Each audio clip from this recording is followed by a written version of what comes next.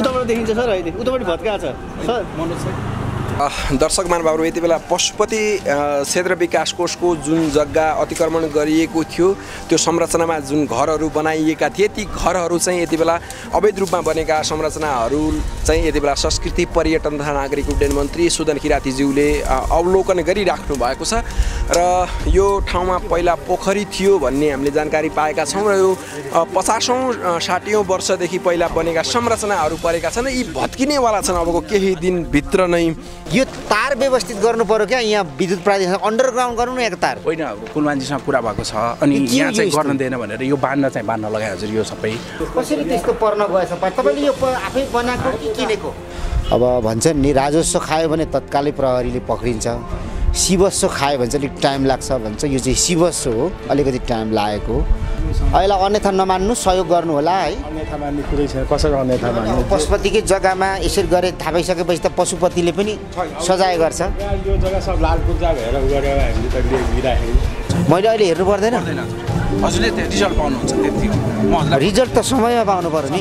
ठ्याक्कै छ शिव उठिसकेको छ यो खोज्छ। कति वर्षपछि उठे शिव कति वर्ष लाग्यो यहाँ सदस्यजी हुनुहुन्छ? यो लगभग उहाँको घर बनेकै 40-45 वर्ष 55 वर्षको त उहाँ बुढी आमै हुनुहुन्छ त्यहाँभित्र 55 वर्ष भयो उहाँ बस्नुभएको भनेपछि 60 वर्ष जति लगभग भएको छ। 60 वर्षपछि खाएको चाहिँ फर्किँदैछ मन्त्रीज्यूको भनाइअनुसार। पशुपति फेरि फोहोर हुन थालेको होइन छैन म पशुपतिनाथको भक्त हो त्यसकारण पशुपतिनाथले आँखा खोलेका छन् र त्यो रिजल्ट तपाईँहरूले अब छिट्टै पाउनुहुन्छ यो पछि एक पछि अर्को गर्दै तपाईँहरूले रिजल्ट पाउँदै जानुहुनेछ। यो घर त जाँदैन जान्छ घर पनि यो छड्के छ अनि यो पहेँलो घरको ऊ त्यो आधी झालसम्म पर्छ अनि यो घरको जो रुवावासी भएको यो घरको बुढी आमै र यो छन् अब यसलाई पछि सम्बोधन पछि हुन्छ निवेदन लियो पहिला तिमीहरू गर भनेको छु।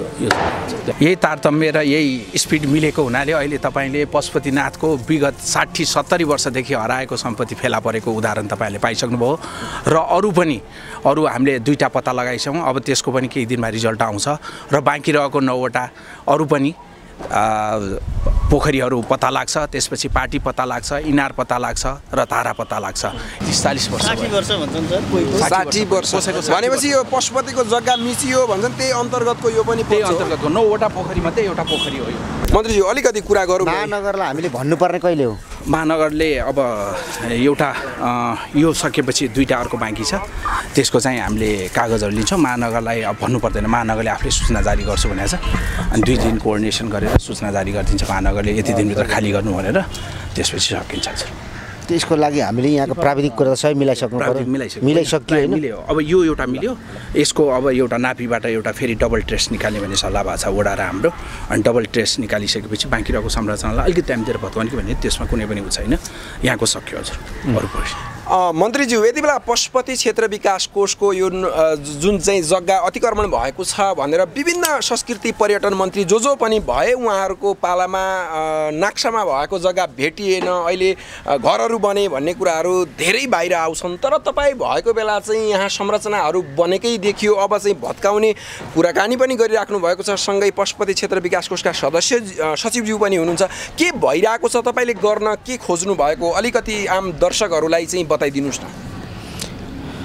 पशुपति विकास कोषको तर्फबाट हामीले जति पनि हिजो गलत ढङ्गले हाम्रो सम्पत्तिहरूमाथि अतिक्रमण भएको छ त्यसलाई खोजी गर्ने प्रक्रिया हामीले सुरु गरेका छौँ।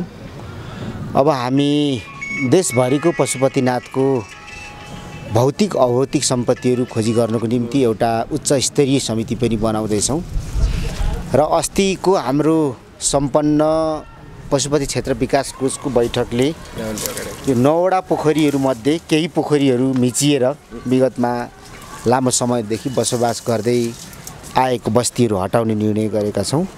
त्यही मुताबिक प्रथम हाम्रो यो एक्सन हो जो आज हामी फिल्डमा छौँ। पशुपति क्षेत्र विकास कोष अगाडि बढिसकेको छ र देशभरिको हामी यसरी नै खोज्छौँ। अब धेरै मन्त्रीहरू आए संस्कृति पर्यटन मन्त्रालयमा धेरै गए पनि धेरैको मन्त्रीको मातहतमा समितिहरू छानबिन समिति गठन भए उहाँहरूले प्रतिवेदन पनि बुझाउनु भयो तर यसरी एक्सनमै उत्रिएको यसरी घरहरू नै भत्काउन सुरु गरिएको उत्खनन नै गर्न थालिएको चाहिँ देखिएको थिएन यसले चाहिँ तपाईलाई दबाब अथवा यो चाहिँ अब हामी पशुपति क्षेत्र विकास कोषमै यो जग्गा चाहिँ पार्न सक्छौँ भन्ने कतिको लागेको छ अथवा यो चाहिँ अब तपाईको कामले चाहिँ निरन्तरता पाउन सक्ने सम्भावना कतिको छ बाधा अर्चन कतिको आइरहेको छ घरहरू नै भत्काउन थाल्नु भएको छ हामीले देश र जनताको नाममा शपथ खाएका छौँ हाम्रो पहिलो कर्तव्य राज्यको सम्पत्ति हामीले संरक्षण गर्नु हो त्यसकारणले त्यही शपथ ग्रहण अन्तर्गत पनि यो हाम्रो दायित्वभित्र पर्छ अगाडिको मन्त्रीहरूको पालामा के भयो त्यो मलाई जानकारी छैन अब हामी यो जिम्मेवारीमा बसिसकेपछि हामीले यो काम गर्नुपर्छ र हामी जति दिन रहन्छौँ काम गर्छौँ पशुपति क्षेत्र विकास कोषको जति पनि सम्पत्तिहरू तपाईको हडपेर संरचनाहरू निर्माण भएको छ अब भन्छन् नि राजस्व खायो भने तत्कालै प्रहरीले पक्रिन्छ शिवस्व खायो भने चाहिँ अलिक टाइम लाग्छ भन्छ यो चाहिँ शिवस्व हो अलिकति टाइम लागेको अब शिव उठिसकेको छ यो खोज्छ कति वर्षपछि उठे शिव कति वर्ष लाग्यो यहाँ सदस्यजी हुनुहुन्छ यो लगभग उहाँको घर बनेकै 40-45 वर्ष 55 वर्षको त उहाँ बुढी आमै हुनुहुन्छ त्यहाँभित्र 55 वर्ष भयो उहाँ बस्नुभएको भनेपछि 60 वर्ष जति लगभग भएको छ 60 वर्षपछि खाएको चाहिँ फर्किँदैछ मन्त्रीज्यूको भनाइअनुसार चाहिँ मन्त्रीज्यूले एउटा अर्को कुरा पनि अगाडि बढाउनु भएको थियो यो जुन चाहिँ मिचिएको संरचना छ यसलाई छोडिदिउँ र हालसाबिक जुन चाहिँ नक्सामा देखिएको छ यसलाई चाहिँ तारबार गरेर कसरी जोगाउन सकिन्छ यो पनि भोलि नष्ट हुन्छ भन्ने एउटा अभिधारणा हामीले न्युजहरू हामीले नै सम्प्रेषण गरेका थियौँ लेखेका थियौँ यहाँको कुरा हैन त्यो यहाँको कुरा हैन गोठाटारको जमिनको कुरा हो त्यसलाई चाहिँ पहिला पटक पटक तपाईको चाहिँ निर्माण भएको अध्ययन समितिले अध्ययन गर्दाखेरि 31 रोपनी जति जग्गा हराएको र हामीले चाहिँ त्यसलाई निरन्तरता दिँदाखेरि के भनेको छौँ भने अब यो पनि हराउँछ पहिला भएकोलाई हालसाबिक गरौँ र सँगसँगै यही निर्णयले यो पनि गरौँ कि त्यो 31 रोपनी कहाँ गएको छ त्यो पनि खोजौँ यो त गोठाटारको कुरा भयो यो अहिले सिफलको कुरा गर्दैछौँ पशुपति क्षेत्रसँग जोडिएका देशव्यापी भौतिक अभौतिक सम्पत्तिहरू नै अब हामी खोज्दैछौँ मन्त्रीज्यूलाई बेला बेलामा विभिन्न खालका टीका टिप्पणी गर्छन् समाचार लेख्छन् विभिन्न कुराहरू चाहिँ पशुपति क्षेत्र विकास कोष र पशुपतिको नाम जोडेर मन्त्रीज्यू पनि विवादमा पनि पर्ने गर्नुहुन्छ विभिन्न बेलामा अहिले तपाईले नेतृत्व गरिसकेपछि सरसफाइ अभियान चलाउनु भयो त्यसपछि फुल पसलहरूको व्यवस्थापनदेखि लिएर अहिले भर्खर पनि हामीले यो फुटेज पनि राखिदिनेछौँ आम दर्शकहरूले हेर्न सक्नुहुनेछ त्यसलाई पनि व्यवस्थित गर्दै हुनुहुन्छ र यो 50औं वर्षदेखि बनेका घरहरूलाई चाहिँ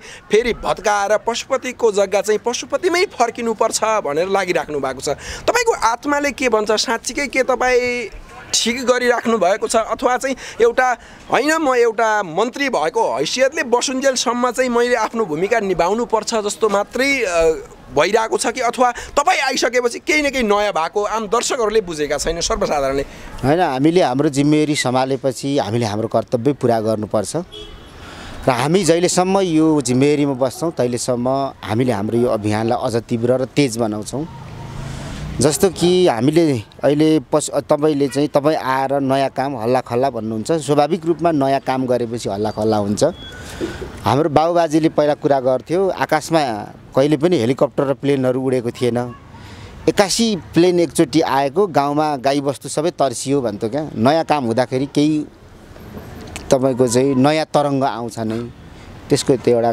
क्रियाको प्रतिक्रिया होला अहिले पशुपति क्षेत्र विकासमा हामीले 4-5 वटा काम गर्दैछौँ एउटा त हामी निशुल्क सप्ताह तपाईको चाहिँ गृह तयार गर्दैछौँ हामी त्यो छिटै उद्घाटन गर्छौँ जहाँ 5 वटा मेसिनहरू हामी जडान गर्दैछौँ त्यसले चाहिँ दुईटा काम गर्छ एउटा त यो चाहिँ यो प्रकृतिको पक्षमा हुनेछ त्यो दोस्रो कुरा पशुपतिलाई सरसफाइको निम्ति त्यसले मद्दत पुग्नेछ र अर्को कुरा चाहिँ के हो भने कतिपय देशको विभिन्न कुनाकन्दाराबाट उपचारमा आएको आफ्नो बाबामाको लास पनि छोडेर जानुपर्ने पैसा दहन गर्ने पैसा नभएर त्यसको निम्ति त्यसलाई हामी त्यसरी हल गर्न खोज्दैछौँ र 20औं लाख तपाईको चाहिँ तीर्थयात्रीहरू विभिन्न पर्वहरूमा यहाँ आउनुहुन्छ उहाँहरूको निम्ति शौचालय व्यवस्थापनको निम्ति अहिले हामी शौचालय निर्माणको प्रक्रियामा छौँ वर्षौँदेखि तपाईँको चाहिँ रहेको फुल पसलहरू अव्यवस्थित थिए, त्यसलाई गुरु योजनाको आधारमा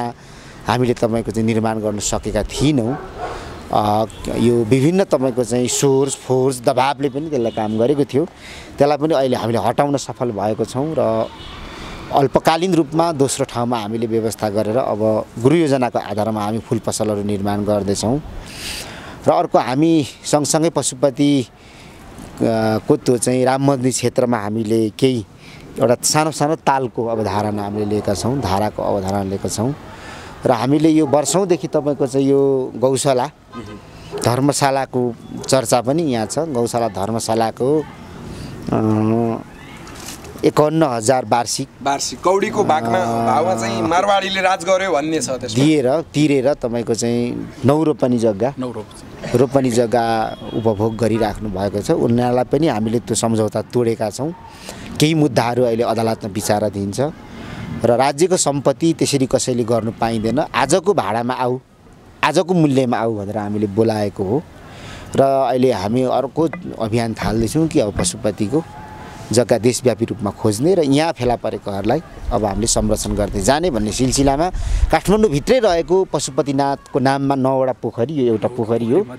यो एउटा पोखरीलाई अतिक्रमण गरेर केही संरचना बनेछ हामी अन्तिममा छौँ। अन्तिममा चाहिँ यो 50 वर्षदेखि 40 वर्षदेखि बनेका संरचनाहरू नभत्किएको, अन्य मन्त्रीहरूको आँखा नपुगेको अथवा ध्यान नपुगेको, अथवा पशुपतिमा आउने सदस्य सचिवहरूले नदेखेको, अथवा चाहिँ त्यो मान्छेहरूले चाहिँ प्रभावित गरेर यी संरचनाहरूमा तपाईँको मात्रै अथवा उहाँको मात्रै आँखा कसरी पुग्यो, यो चाहिँ किन पहिला यो हुन सक्ने काम किन भएन भन्ने पनि आम जनताको एउटा यसलाई पहिलाको कसरी पुगेन अहिलेको कसरी पुग्यो भन्नेतिर नजाउँ। हामीले हाम्रो ड्युटी पुरा गर्नुपर्छ। राज्यको सम्पत्ति यसरी हडप्दै जाने भने अन्तिममा केही पनि रहँदैन। राज्य बलियो भयो भने मात्रै नागरिक बलियो हुन्छ। त्यसकारणले राज्यको सम्पत्ति, पशुपतिको सम्पत्ति संरक्षण गर्ने दायित्व हाम्रो हो। यो सम्पत्तिको सुरक्षाको पहरा हामीले दिनुपर्छ। सदस्यज्यू अलिकति म जोडिन चाहन्छु 1 मिनट मात्रै। अब मन्त्रीज्यूले विगत लामो समयदेखि आफै पनि 6 महिनासम्म पशुपतिमा आएर सरसफाइ अभियान चाल्नु भएको छ। उहाँले आफै पनि सरसफाइ गर्नुभयो। पछिल्लो समय तपाईँ आउनु भएको छ। उहाँ र तपाईँ बिच तारतम्यता कतिको मिलिरहेको छ? उहाँको स्पिड के छ? उहाँले कस्तो बनाउनु खोज्नु भएको छ पशुपतिलाई भनिदिनुहोस् न। यही तारतम्य र यही स्पिड मिलेको हुनाले अहिले तपाईँले पशुपतिनाथको विगत 60-70 वर्षदेखि हराएको सम्पत्ति फेला परेको उदाहरण तपाईँले पाइसक्नुभयो। र अरू हामीले 2टा पत्ता लगाइसक्यौँ। अब त्यसको पनि केही दिनमा रिजल्ट आउँछ र बाँकी रहेको 9वटा अरू पनि पोखरीहरू पत्ता लाग्छ। त्यसपछि पार्टी पत्ता लाग्छ, इनार पत्ता लाग्छ र धारा पत्ता लाग्छ। स्पिड नमिल्यो भने यहाँको निर्देशन नपाएको भए यतिसम्म ठुलो काम हुँदैन थियो। त्यही त मन्त्रीज्यूले भन्नुहुन्छ पशुपतिमा गइसकेपछि पशुपतिनाथको लागि पशुपतिनाथलाई छातीमा राखेर काम गर्नुपर्छ। काम गर्दैनन् मान्छेहरू भन्नुहुन्छ। कतिको गरिराख्नु भएको छ? म पशुपतिनाथको भक्त हो, त्यसकारण पशुपतिनाथले आँखा खोलेका छन् र त्यो रिजल्ट तपाईँहरूले अब छिट्टै पाउनुहुन्छ। यो पछि एकपछि अर्को गर्दै तपाईँहरूले रिजल्ट पाउँदै जानुहुनेछ। हस्, धन्यवाद। पशुपति क्षेत्रलाई हामीले सफा भौतिक रूपमा मात्रै गर्ने होइन, सम्पूर्ण रूपले गर्ने भन्ने कुरा मैले पहिले उद्घोष गरेको थिएँ। त्यही तपाईँको चाहिँ स्पिरिटमा आज हामी अगाडि बढेका छौँ। हस्, धन्यवाद मन्त्रीजी।